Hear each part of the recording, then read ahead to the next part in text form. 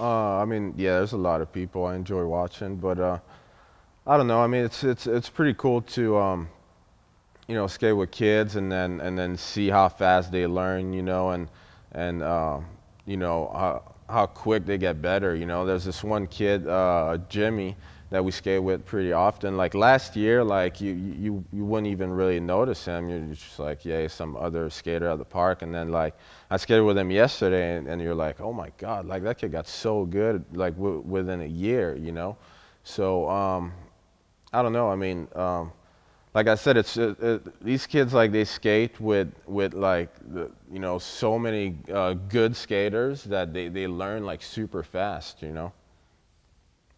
Like you know, it's so different than the position I was in, because like for me, I would pretty much like watch a skate video and then try to learn like all the tricks those guys were doing in the video, and then wait for the next video to come out. Like that probably take like a year, you know, and then see where skateboarding was, you know.